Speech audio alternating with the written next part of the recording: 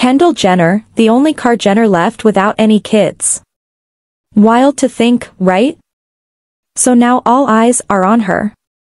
Will she have them or not? Well, it sounds like even she doesn't know quite yet, because of her mental health.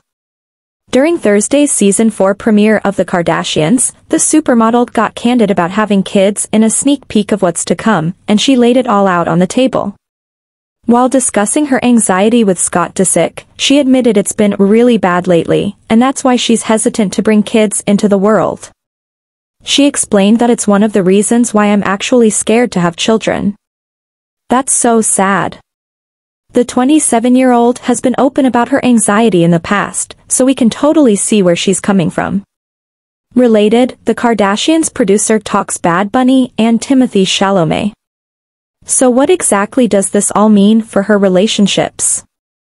Like, say, with her current beau Bad Bunny? As we all know, the pair's relationship has been heating up as of late.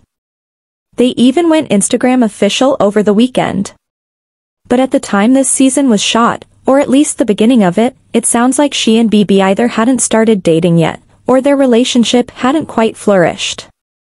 She explained elsewhere in the episode. I'm the worst single person ever, because I'm not going out.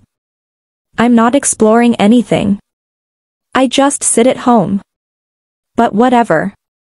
I don't chase, I attract. Sounds like it. We mean, Bad Bunny literally has a song called Where She Goes, with so many Kendall references. I'm also really good at being independent. It's not something I'm looking for either. I think I just find myself in relationships. We wonder if the reality star is leaning more in one way or the other when it comes to having kids now that she and the Puerto Rican rapper are so serious. We'll just have to wait and see.